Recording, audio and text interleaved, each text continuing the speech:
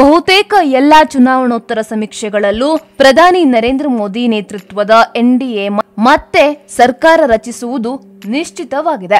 ಹಾಗಿದ್ರೆ ಮುಂದಿನ 5 ವರ್ಷಗಳಲ್ಲಿ ನೂತನ ಸರ್ಕಾರದ ಆದ್ಯತಾ ವಲಯವೇನು?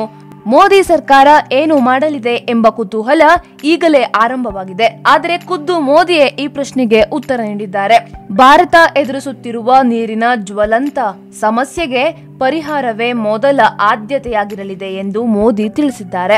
2014ರಲ್ಲಿ ಚುನಾವಣೆ ಗೆದ್ದಾಗ ಸ್ವಚ್ಛ ಭಾರತ ಯೋಜನೆಯ ಮೂಲಕ ದೇಶಾದ್ಯಂತ ಶೌಚಗೃಹಗಳನ್ನ ನಿರ್ಮಿಸಿದ್ರು. ಇದು ಮಹಿಳೆಯರ ಮತಗಳನ್ನ ದೊಡ್ಡ ಪ್ರಮಾಣದಲ್ಲಿ ಸೆಳೆಯಲು ಕಾರಣವಾಗಿದೆ ಎಂಬ ಮಾತುಗಳಿವೆ.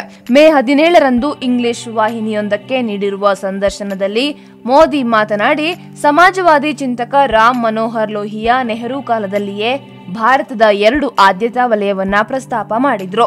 ದುರಾದೃಷ್ಟವಶಾತ್ ಸಮಾಜವಾದಿ ಚಿಂತನೆಯಲ್ಲಿ ಸರ್ಕಾರ ಅಥವಾ ಪಕ್ಷ ರಚಿಸಿದವರೆಲ್ಲರೂ ಲೋಹಿಯಾ ಅವರ ಈ 2 ವಿಚಾರಗಳನ್ನ ಕಡೆಗಣಿಸಿದ್ರು. ಲೋಹಿಯಾ ಪ್ರಕಾರ ಮಹಿಳೆಯರಿಗೆ ಶೌಚಗೃಹ ಮತ್ತು ನೀರು ಈ ದೇಶದ 2 ಅತಿದೊಡ್ಡ ಸಮಸ್ಯೆ ಎಂದಿದ್ದರು. ಲೋಹಿಯಾ ಚಿಂತನೆಗಳನ್ನ ಗೌರವಿಸುವ ಬಿಜೆಪಿ ತನ್ನ ಮೊದಲ ಅವಧಿಯಲ್ಲಿ ಶೌಚಗೃಹ ಸಮಸ್ಯೆಗೆ ಪರಿಹಾರವನ್ನ ಕಂಡುಕೊಂಡಿದೆ. 2ನೇ ಅವಧಿಗೆ ನೀರಿನ ಸಮಸ್ಯೆಗೆ ಪರಿಹಾರ ಹುಡುಕುವ ನಿಟ್ಟಿನಲ್ಲಿ ಕೆಲಸ ಮಾಡಲಿದೆ ಎಂದು ಘೋಷಿಸಿದ್ದಾರೆ. ನೀರಿನ ಸಮಸ್ಯೆಗೆ ಪರಿಹಾರ ಕುರಿತು ಅಟಲ್ ಬಿಹಾರ್ ನೇತೃತ್ವದ ಎನ್ಡಿಎ ಸರ್ಕಾರದ ಅವಧಿಯಲ್ಲಿ ಮಾತುಗಳು ಕೇಳಿಬಂದಿದ್ದವು.